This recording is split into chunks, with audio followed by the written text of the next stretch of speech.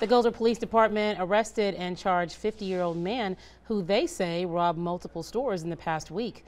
The Goldsboro Police Department's Investigative Services Bureau says they started investigating into 3 cases and warrants were secured against Odell Sheffield Jr. on October 18th.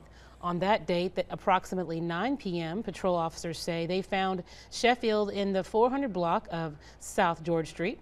Sheffield was taken into custody and was served with his warrants. Now, according to Goldsboro Police, on October 10th at approximately 9:19 p.m., officers responded to the Family Dollar in the 2500 block of East Ash Street for a report of a larceny. Excuse me, officials say a man entered the store and took several packs of cigarettes without paying. When, when confronted, the man attempted to spray an employee with pepper spray. The man then took off from the area. Meanwhile, on October 11th at approximately 8:51 p.m., officers responded to the Family Dollar in the 1400 block of Wayne Memorial Drive for a report of a robbery and stabbing. Officials say the employees reported that a man entered the store and sprayed a male employee with bug spray. The man then assaulted a female employee when trying to get into the store's safe. The male employee attempted to intervene and was subsequently stabbed.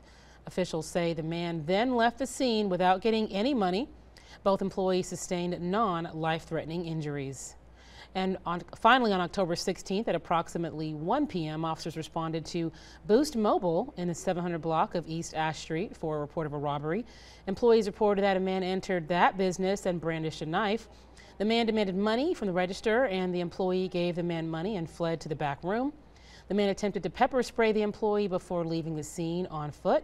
And you can check out a full list of Sheffield's charges on our website at WITN.com.